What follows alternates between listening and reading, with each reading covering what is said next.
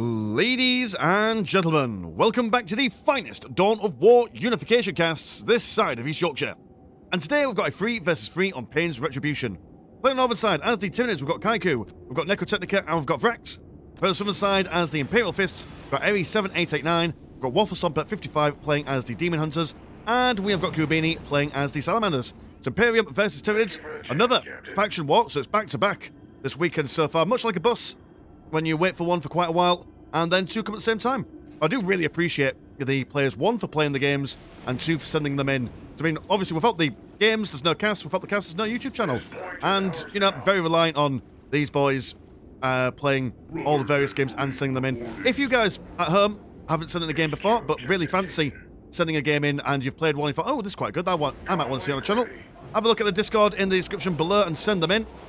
And, you know, if they're good, we'll give them a cast. And look at that, you can send your mother a link and say, look, Mum, I'm famous, I'm on the channel, I've made it in life, and all that stuff. Anyway, so we saw Tyranids versus Deathcore Krieg yesterday, and if you haven't seen that game, pause this video, go watch it now, because I'm going to put some spoilers in there. So if you've not done that already, then you know, hold your peace, and that's your own fault now. But yes, the Tyranids won the previous game, and they won basically by getting to the late game, getting the big bad units up, and smashing their way through the Deathcore Krieg lines. Now, they're probably going to struggle a little bit later in the stage of the game with the Imperium, purely because, I mean, the Demon Hunters, they're quite strong in the late game with all their deep striking nonsense. You've got the impressive might of the Imperial Fists, who've got quite strong late game as well. So the Tyranids might have to do a lot of, as much economic damage as humanly possible in the beginning of the game and see if they can snipe out a quick victory here. Got the Tech Marines from Eri coming forward, quite lethal beasts in their own right, considering that they are builder units. And Waffle Summer 55 has gone for the Grey Knight path. So these guys are going to be quite capable of taking on Tyranids in all the tiers, really. Broodlord moving forward and slapping around the Purgator squads, as the Broodlord on the left-hand side doing exactly the same to the Salamanders. Now we are seeing some Thunderfire cannons from Kubini. Not sure how useful they're going to be, considering that you kind of want to keep these guys away from melee combat. And the Tyranids have got plenty of opportunity to get people in melee combat. They've got the Lictors already on the go at the moment. And it's not an ideal situation for the Salamanders. Because the Spore Mine's been thrown in the middle of the Purgator squads, knocking them around, but these guys are quite beefy. Not going to fall foul like the Deathcore Krieg the other day. Brotherhood champion chasing around the Termagants. Morale's been broken, and they will not be able to replace their morale until they've gone back home, or they've got a sign-up creature near them. Definitely need to make sure that the Tyranids are supported by commander units and all that stuff. Plenty of Lictors there, and they've got their Thunderfire cannon opponents in their sights, raising their mighty mandibles, going in for a strike. And they actually are, yeah, they're a little bit slow enough so they are able to be slapped around by melee units, but kind of not exactly getting involved as much as you'd like, being a little bit confused by the pathing. They'll go one Lictor for one Thunderfire cannon each. Very nice stuff. Broodlord manoeuvring around the sides as the Grey Knights come forward and see what they can do. There's plenty of Termagants, but not nearly enough to contend with the sheer amount of Space Marines on the go. Siege Marines carrying around the heavy cover with them.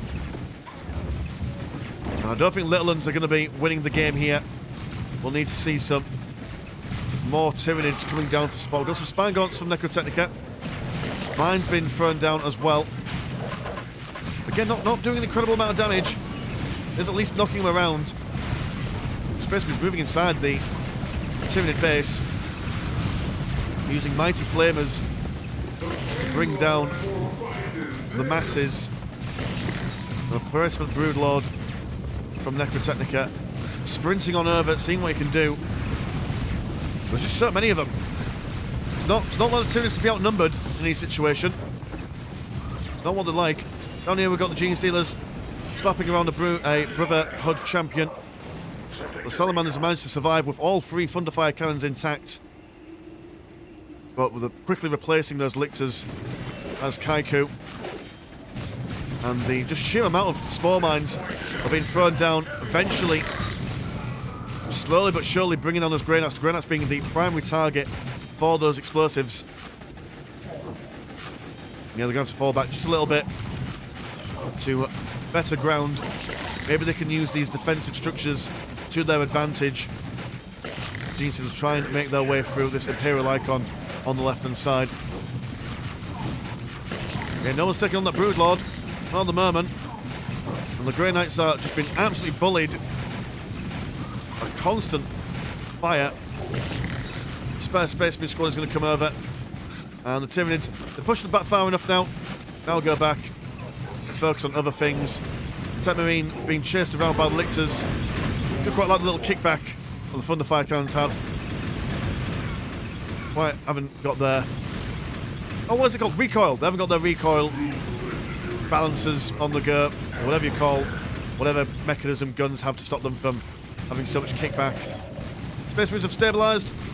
I'm going to scare away this Broodlord potentially. Maybe even more than scare him away. To kill him good and proper. One Space Marine being thrown around there. Very unfortunate for him. Well, that's what you get for engaging a Broodlord in close combat. Imperial Fists been bothered now. They are now getting the ire of the Spore Mines. And yeah, these guys are just on constant build. 55 blue, so quite expensive. But they're getting the job done. That's the main thing. Explosions everywhere. Sad time for them all. But we've got upgraded listing posts. And the centre is more or less majority controlled by the Imperium here. Thunderfire Cannons making quick work of the Spore Chimneys.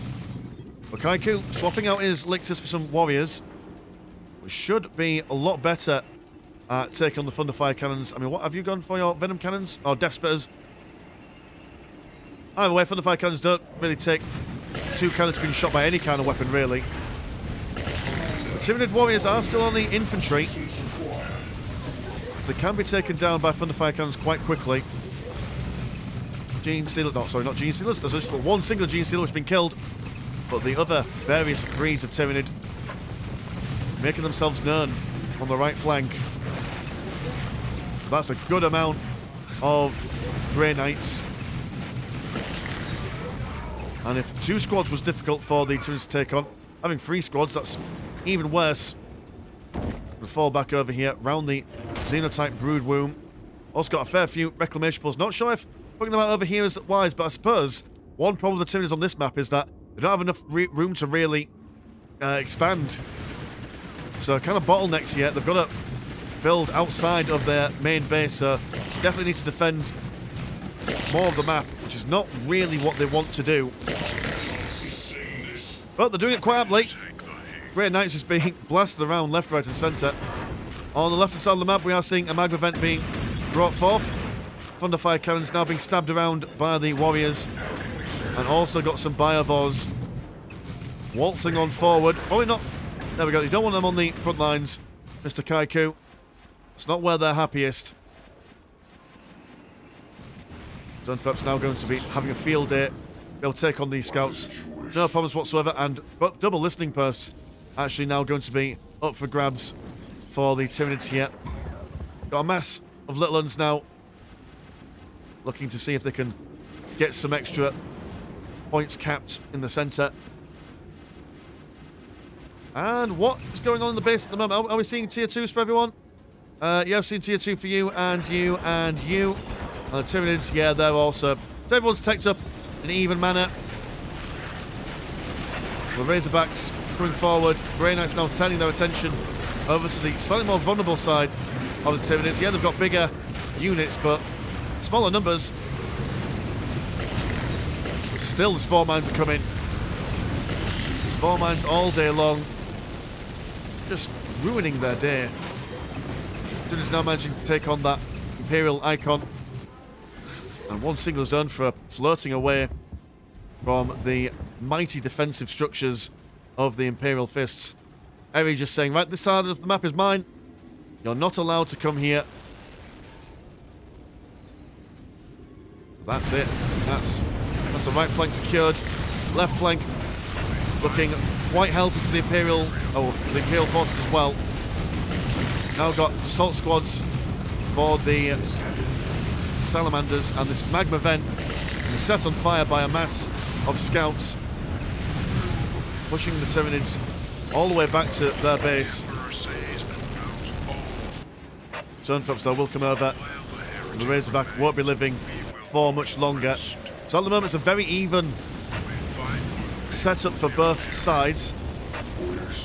Got a good mix of close combat and range combat on the left hand side, although I don't imagine that the Assault Marines will be wanting to stay close combat for too long, probably just using them to distract the Turnfops, or maybe just screen for these Pegasus squads. Now getting their side cannons with a lot of damage to the infantry and heavy infantry of the Tyranids. Biovars going to be providing some artillery support.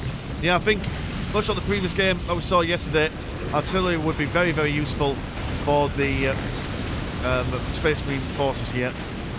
Stormhawk Interceptor got a remarkable amount of DPS killing infantry, and also commanders apparently. So good for taking care of all these little ones and the warriors. But really nice constant fire from the Tyranids. We're now seeing the Imperial Fists slowly making their way over. Stormhawk Interceptor going back to base to repair. And the Razorbacks now coming out in force. But Turnfops are the answer to the Tyranids' woes and problems here. But kind of like in a vulnerable situation at the moment, moving right in the middle of everyone. And what, their maximum unit size is 2. So they are, unlike Ultimate Apocalypse, you can't really wall them up as efficiently. Easier to get a squad wipe on those lads. Or lasses, not sure what gender a Turnfop is. Well, they don't seem to be going down, really. Could just be ignoring everyone at the moment. There we go, one squad right there. Razorback bringing forth a squad of scouts to burn them to a crisp, using their ability to let them survive 1 HP for a little while. And the massive Tyranids that came down to say hello have, like the ocean against a mighty cliff face, have broken. Although the Imperial force have lost both the listing posts over here, magma vent being rebuilt. So yeah, very good defence from the Space Marines. I have Tyrant going up against Vin Diesel here, but Vin Diesel being supported by family left and right. We'll take him on, no problem whatsoever. Turnfops attempting to take on another Razorback, but the Scouts are having none of it. Using what they love best. Salamander loves his fire. Double Biovars taking care of the Scouts there. Won't be able to push too far forward. At the moment, the Tyranids have now been given enough space to expand a little bit further out. But not on this side. Grey Knight's now going to turn their attention over to this side. But I don't know if they'll be able to do that though, considering that the Tyranids are still quite strong on the left. Whether they're just planning to do a counter-attack and hope that Salamanders can hold, maybe that's the idea. Primaris Eradicator Squad, as well as a Primaris Aggressor Squad being brought forth in the furnace. Very strong infantry squads, well, heavy infantry squads, should I say it. I mean, that's a lot of Tyranids. That's a lot of high-value Tyranid squads as well. Kind of affecting the back lines with a Venom Cannon. Taking out that production building, so no Primaris for you. We're back in 8th edition now, boys and girls. Devastated Centurions. Moving around the flanks. Taking care of those warriors very swiftly, I must say. Vin Diesel seeks to take care of the Biovars as best he can. But dying in the, well, about to die in the process. Yeah, just manages to bonk one Biovar on the head once before being taken care of. The Predators coming out for Kubini now. Well, that's a lot of Turnfops still alive. And they could focus fire that Predator if they wanted to. But now going to fall back. Taking it nice and easy. More spore mines been sent in. And dark situation in Imperium here, as the Tyranids just got more and more space coming forth. A capillary tower for them, further increasing their influence. Inquisitor, or Inquisitorial Predator, and you come out for Flamer, dude. Yep, you come out for Flamer. Good against bunched up infantry squads. Ooh, beautiful blue as well. Beautiful blue. Biovores, they've got their bioacid spore mines now, so great against vehicles. They don't do an amazing amount of damage, but it's more damage than would regularly have against the vehicle. We've got artillery. Now it's just 2 tanks. Seeing what they can take on. Zone Furps ignoring death for a little while. Getting a few extra licks on that Predator. Grey Knights moving back to the left-hand side as the Imperial Fists, that Land Raider Achilles Alpha. That's what I mean by the Imperial Fist having quite a strong late game.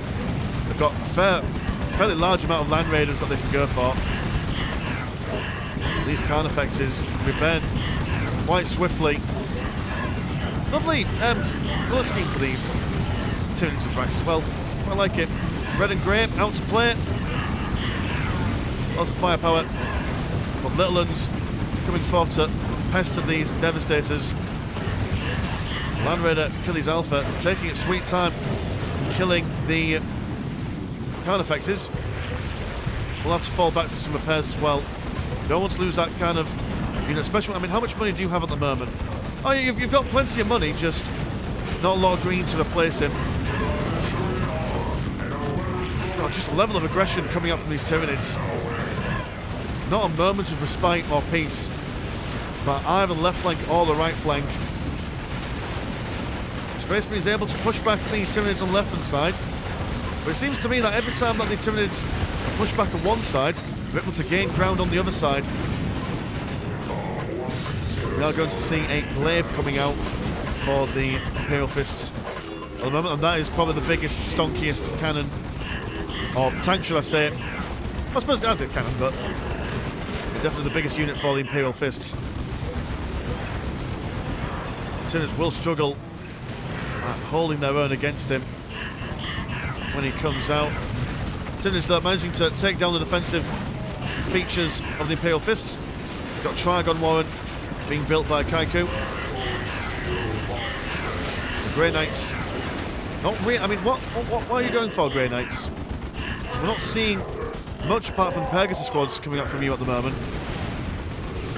Don't get me wrong, early game, absolute beasts. Now, how much do you cost? What, 55 and 10? Actually, so not terribly expensive. Still remarkably durable for what they are. Oh no, you've got. Ah, right, okay, you've got Terminators. Fair enough. Fair enough. That's 70 blue and 40 green to reinforce. It's a lot more substantial. Also got Brother Captain Harvan Stern on the front lines. And Classian Darren Crow. I'll be honest, my Grey Knight lore is not really fleshed out. Don't really follow their lore all that much. Primaris Eradicators are finally out. And yeah, those Terminators, man.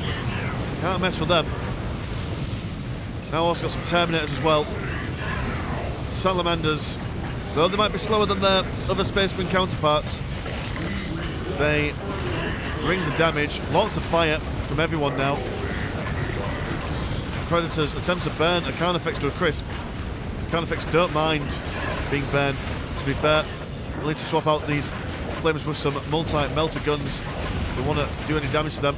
Spine Gaunts really negating the damage output of the Primaris Eradicators. They've been taken down.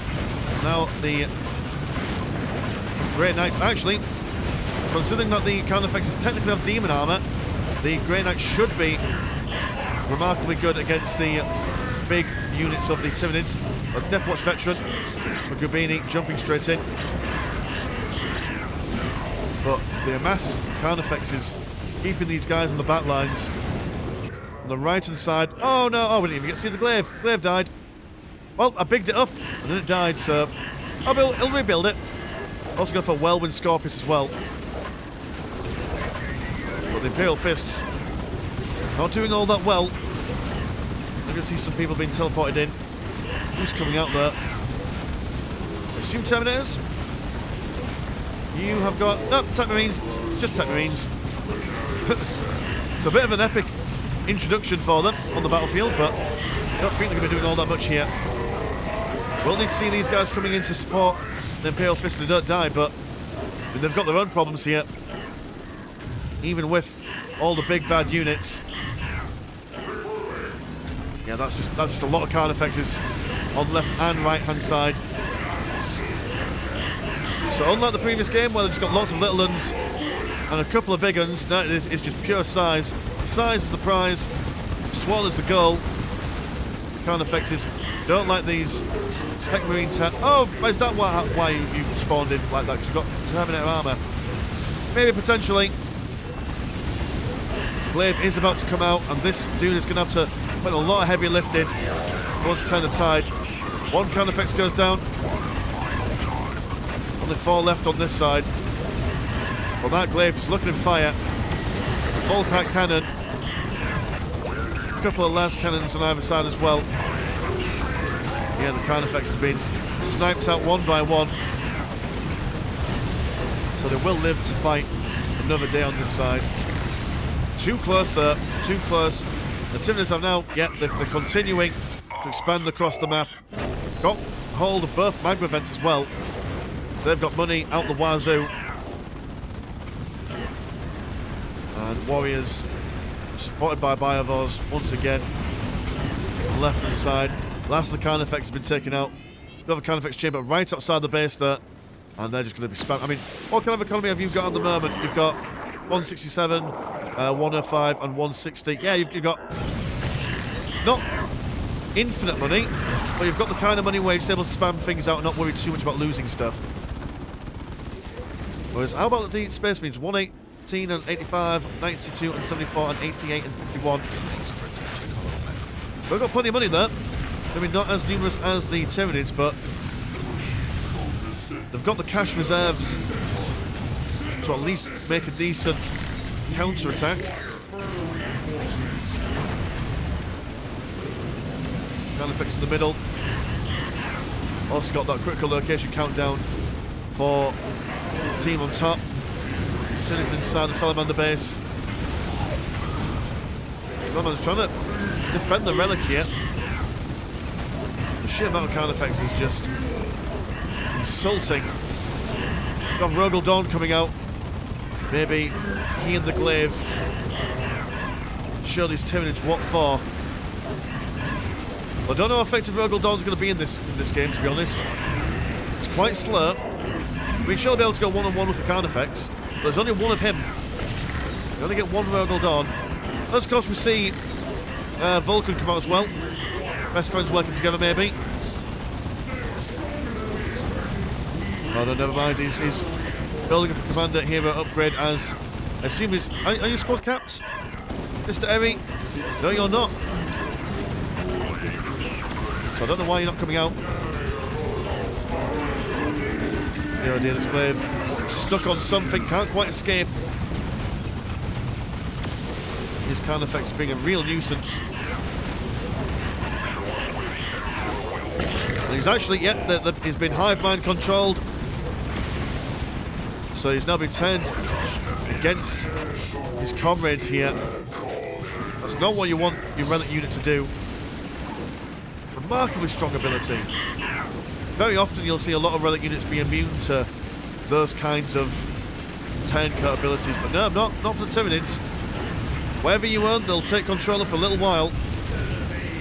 And Eri has said no, we've been done in. So it looks like double victory for the Tyranids, which is quite insane when you think about it. Considering that, I mean, Salamanders, Imperial Fist, and Demon Hunters, very, very strong factions. Same with the Deathcore Crew yesterday, they're also considered one of the strongest factions in the game, but I suppose in a faction war setting, if you've got a massive Tyranids on one side of the battlefield, they're able to really just, what is it? It's like a force multiplier, really. They're able to combine all their strengths into one, which is basically massing all the lads together, isn't it? So Going up against 1 in a 3v3 is relatively okay, but going up against 3 in a 3v3 is triple the difficulty. It's nice stuff. So, yeah, thank you so much for watching and sending the game in, boys. And if you want to support the channel, have a look at the old Patreon. £1 a month gets you watch the game a week, and there's also a Discord, where Discord things happen. Link in the description as always. I've been Mr. Landshark, pleasure's always never short, and I'll see you in a bit. Peace.